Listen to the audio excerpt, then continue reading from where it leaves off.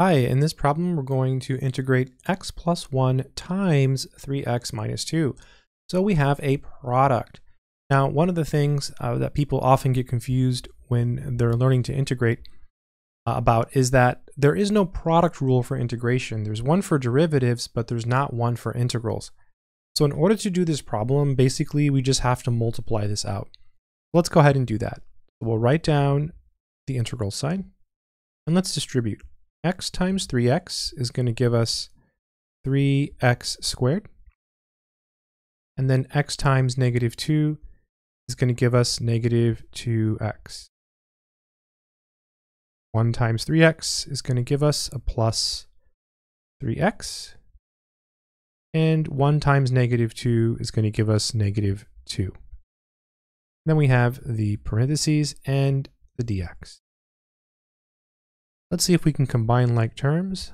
I think we can. So this is the indefinite integral of 3x squared. And then negative 2x plus 3x is simply x.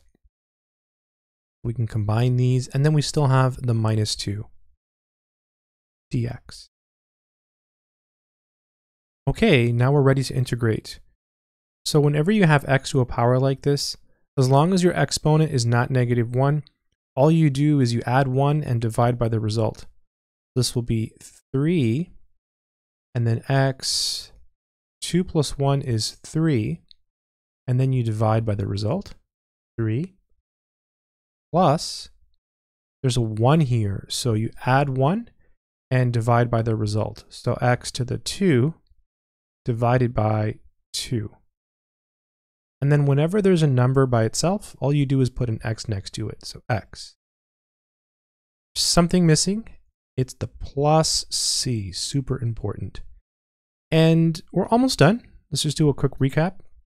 We took the number 1 and we added it to this, called the power rule. So we get x cubed over 3, looks okay. 1 plus 1 is 2, so we wrote the 2 and divided by 2. And when you have a number by itself, you just put an x. The only thing left to do is maybe cancel these 3's.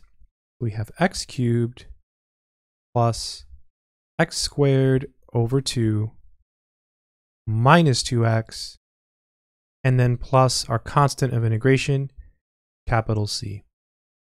And so that would be the final answer. Good luck.